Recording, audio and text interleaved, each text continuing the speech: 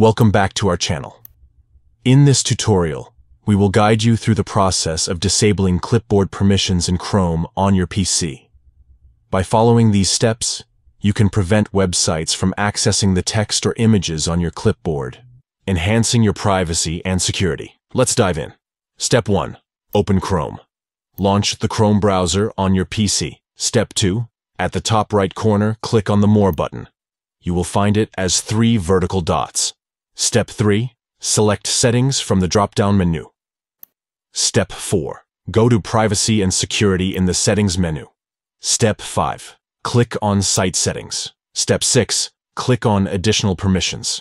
Step 7. Look for and click on Clipboard. Step 8.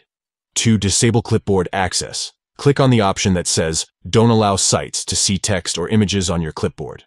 By following these simple steps, you can effectively disable clipboard permissions in Chrome on your PC.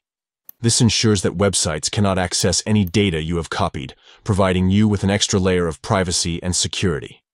That wraps up this tutorial. We hope you found it helpful. If you did, please give this video a thumbs up and share it with others who might find it useful.